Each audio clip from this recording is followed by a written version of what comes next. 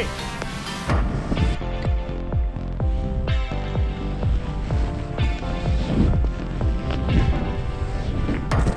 Woo!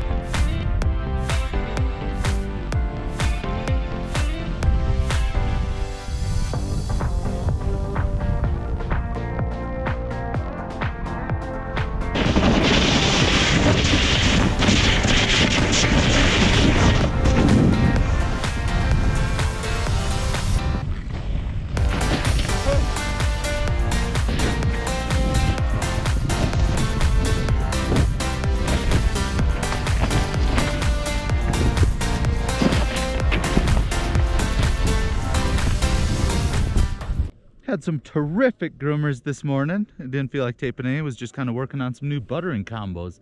But yeah, kind of a POW day up top of the mountain. And tips for this. Things like horseshoe proper right down the middle gets tracked out quick.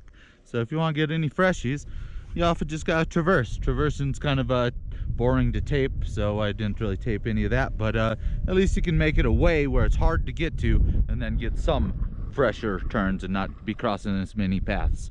But yeah, it's a leg burner traversing across like that, so that's why I recommend side slipping every single day you're on the mountain. Do it a little bit every day, build up these quads so we can traverse and get to some sweet spots.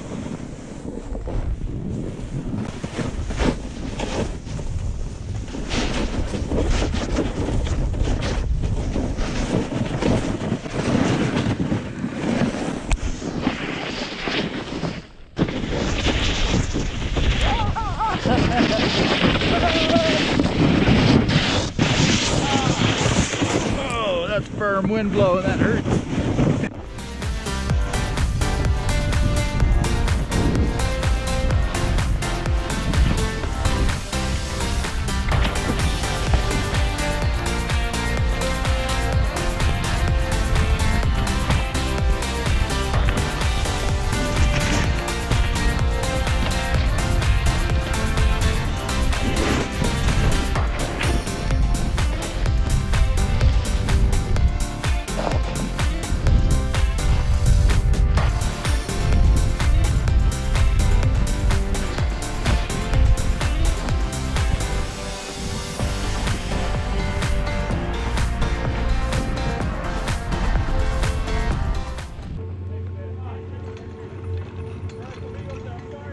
T-bar tips.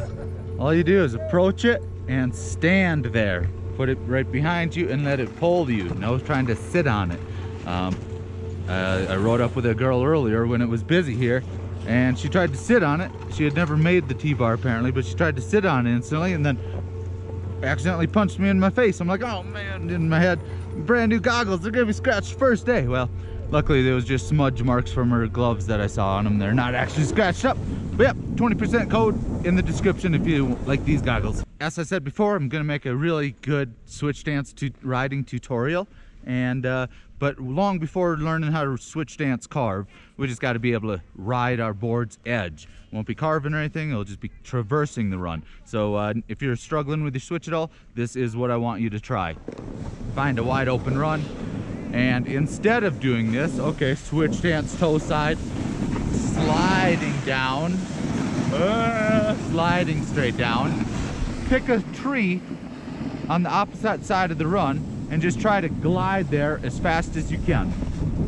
If you get going too fast, try to make your momentum cut up the hill a little bit. But you just really need this balancing on your single edge. At this point, don't be playing around with pressurizing your board, like adding extra pressure or decreasing, or adding tilt or decreasing. Just find a thing on the other side of the run and try to get there fast.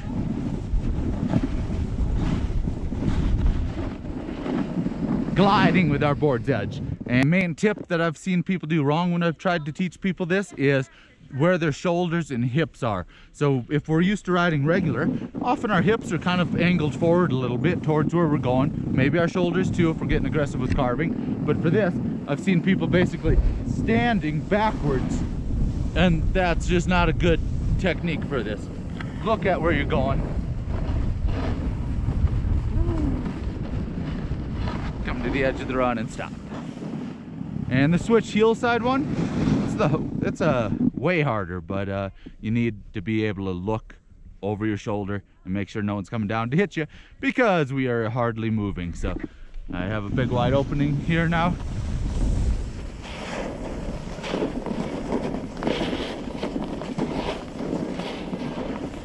Basically just traversing on these edges.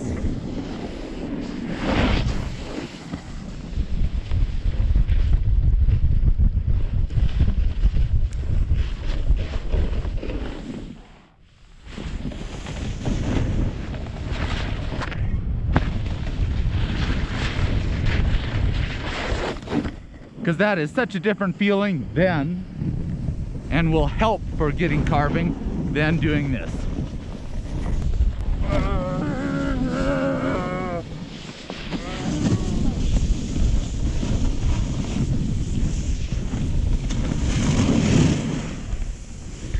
So give that a try if you're working on your switch, because when I make a good switch tutorial for it, then you'll already have some fundamentals down. So thank you all for watching. Happy shredding. Work on your switch riding. Extra fly.